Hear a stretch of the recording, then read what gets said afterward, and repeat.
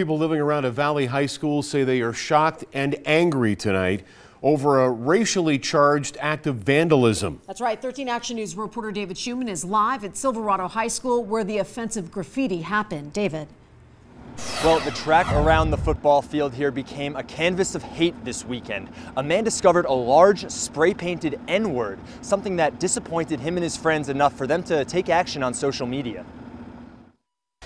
By the time our Chopper 13 flew over the Silverado High School track, the message of hate was covered over. But make no mistake, the N-word had been printed in big block letters, appalling people who saw it. That I was like, oh my gosh, we need to bring awareness to this. I thought it was horrible. Fonte Jones learned of the graffiti after her coworker discovered it during a run at the track. I'm just not surprised. I'm disappointed. I'm hurt.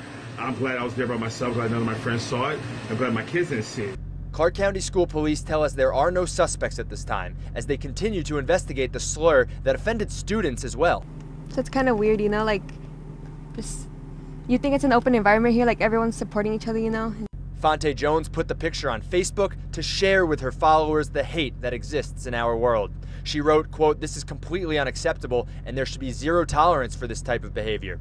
As the mom of a high school student, incidents like this force Fonte into honest conversations with her child. You really have to teach them and make them aware of their history, and let them know it's okay and they need to be proud and this is what they come from and there's nothing wrong with being who they are. I spoke to school police about what kind of punishment something like this could entail. I'll fill you in on that at 6 o'clock, as well as take a look at some other recent incidents of racist vandalism around our valley. Sadly, this isn't the first one. Reporting live, David Schumann, 13 Action News.